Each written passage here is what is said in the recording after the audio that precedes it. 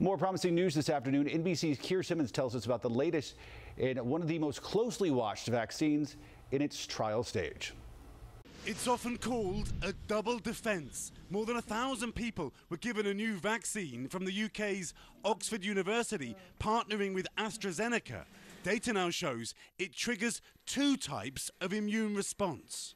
We're getting both sides of the immune system stimulated, and that is fairly unusual for vaccines. Double immunity would mean the vaccine prompts the production of not just antibodies that stick to the virus, but killer T cells that target infected human cells. Now, researchers have begun trials with thousands more people to find out whether it prevents coronavirus, whether it's effective for older people, and crucially, does the vaccine provide long-lasting results? What we don't know is how long antibodies last to fight coronavirus. After natural infection, immune responses can decline very quickly. But that doesn't actually mean that the same will happen with the vaccine. The vaccine uses a different approach to stimulating the immune system. They're hopeful, but there's no guarantee of success. Viruses like the common cold still don't have vaccines. If everything goes well, a vaccine by early 2021? A vaccine later this year is not impossible. A lot of things would have to go right for that to happen and to be deployed in 2020, but we're still targeting that. While this morning, NBC News learning clinical trials will soon begin in America.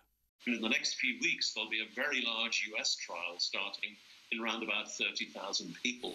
The US government has promised $1 billion for the Oxford vaccine and has signed deals for millions of doses. That raises a controversial question. Who and which countries get a vaccine first?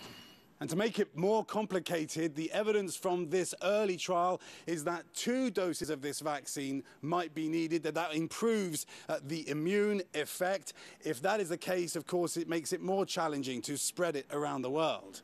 Keir Simmons, NBC News, London. And keep in mind, folks, the timeline here, even once we have found that vaccine and we've agreed upon it, it's still months away. You're still talking, again, probably next spring or next summer by the time we're talking widespread distribution of it, Carolyn. You know, we discussed the fact that I think it was 2009 when swine flu happened, and it seemed like there was a vaccine overnight. Just very different kinds of viruses we're dealing with here. It is scary because without the vaccine, we're all so vulnerable and still so vulnerable to this virus. We just have to keep in the back of our minds that a vaccine is coming. It's just going to take a while. That it's not going to be to any of our timelines for sure.